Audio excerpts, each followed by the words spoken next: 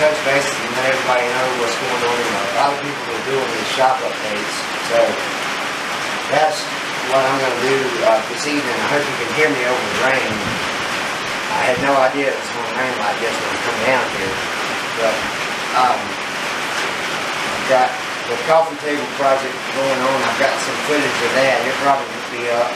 It might be up before the first of the year. Today is the 28th of December.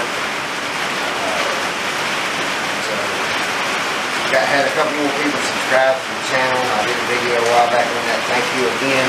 I'm doing some lighting stuff in here. I've got 3 different color light bulbs so far, unfortunately, and I've done some rearranging, but I'll get to that. I'll have the footage up of the coffee table that I'm working on, this live edge. This is the plank for it. It's right at 1 3/8 thick and 18 inches wide. I ripped one edge off of a live edge board and then glued them together so I have one wide live edge plank to do that with. And I'm doing I guess you would call it a trestle style leg setup for it with a flat leg across the bottom and then a post that comes up and a board that goes across the top for the tabletop to mount on. So that's how that's going to be done. But I'll get now to showing you. I took down one of my shelves that was just a catch-all for everything, and I put a cabinet up that I got from a friend of mine that works at a hospital. He got me some cabinets. So I'll take the camera now and then I'll show you that. The camera won't be on the tripod, so hopefully, you know, I'll try to make the video quality as best I can with the shaking. Okay, this is one of the cabinets that I got. I've got some more for the lawnmower shop. I don't have anything in this one here yet. There's just a 2x4 in there. It's a 2x4 I use for calls, and I used it as a spacer when I mounted it to the wall. My other shelf like this is no more. I took it down. And I cut that 2x6 up to make my runners to mount it to, so it's screwed securely to the wall. And I've got a place for my Bosch nail gun. There's nothing in that one. There's a saw blade in that one.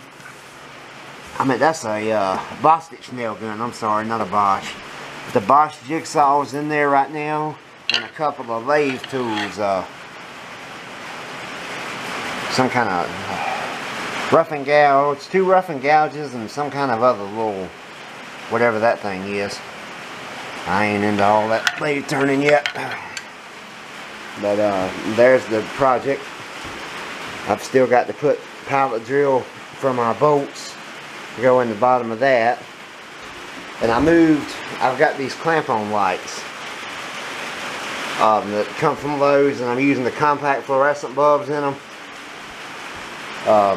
It was over the radio long saw, and I've got another light that's going to go here, like that one.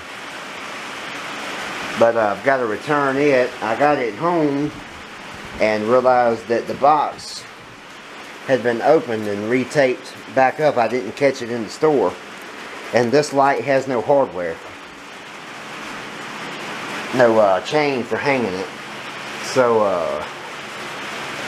I've got another light like that to go above the radio alarm saw, where I can see on my marks when I lay my boards up here to cut. I can see the mark a little better. It'll go right up there and be plugged in to probably that one, because I'm just using the garage plug-in lights. And what I meant by the color of the light bulbs, that light bulb's one color, that light bulb's one color, and that light bulb's one color. So I didn't know what type of bulbs that I already had in here I was trying to keep it all the same for the sake of the camera so it doesn't have to fight to focus everything. But that's just the shop update. I'm getting ready to review the rigid skill saw that I bought a couple weeks ago. I've used it a couple times. I used it to cut those, actually. That's what I used it for. That's when it's out. And the camera battery died on me, so I didn't get to do it when I got the footage of the coffee table. So I'll be doing that here shortly. I found out with this new Canon camera, I run out the battery before I fill up the SD card. So the SD card's 64 gig.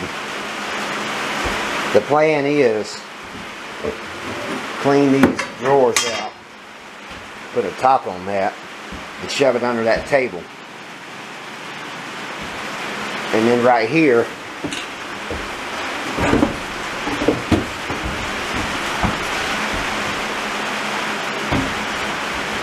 I have two more that have a drawer and a cabinet.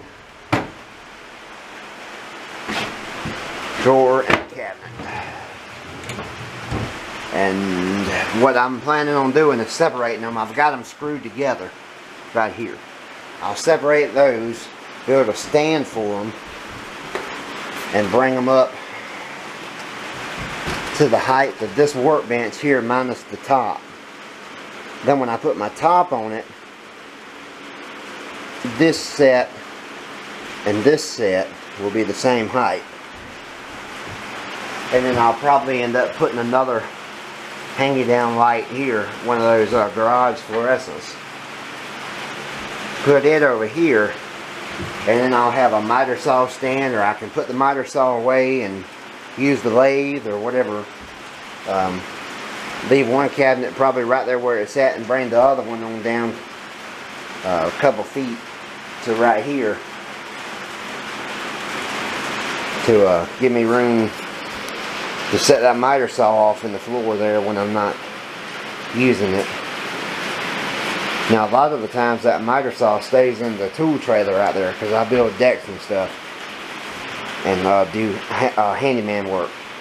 So a lot of times the miter saw stays out in the trailer, so that won't be a problem.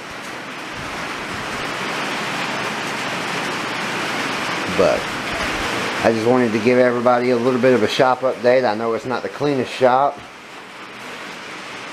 but it gives me, it does what I need to do, and I'm pondering some things for the new year, some new project ideas.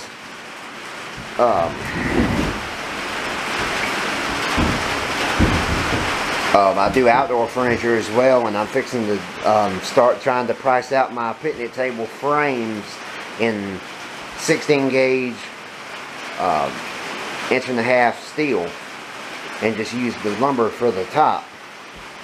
That way the frames will last longer, they shouldn't cost too much more, and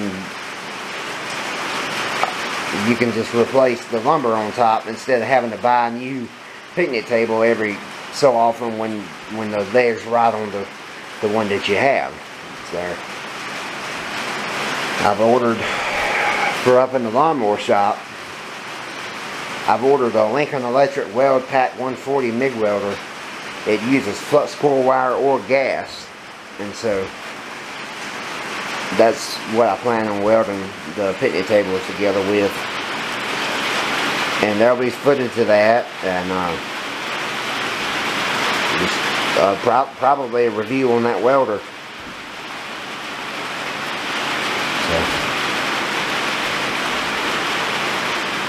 I kind of like the look of steel and wood together.